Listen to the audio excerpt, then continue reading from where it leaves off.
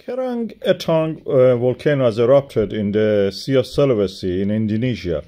This is a volcano which is only 1,827. In the scale of the volcanoes of the world, it is not very tall, but in European scale, of course, that is tall.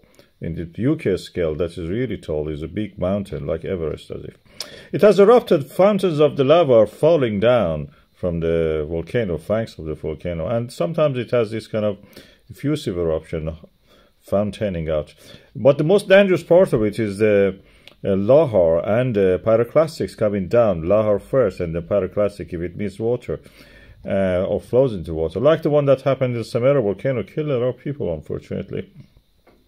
This is very common, and we have the word lahar thanks to the Indonesian people who have to live with this phenomenon. This is part of the ring of fire of the volcanoes. Of course, in this area we have several subduction zones, and these thrusts, between them there is a transform fault which actually has to accommodate the movement of the plates.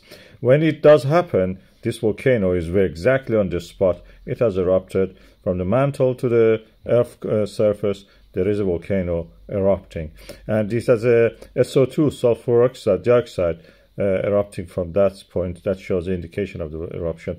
This is a subduction, as I mentioned, and also transform faults, part of the ring of fire of volcanoes of the Indo-Pacific region.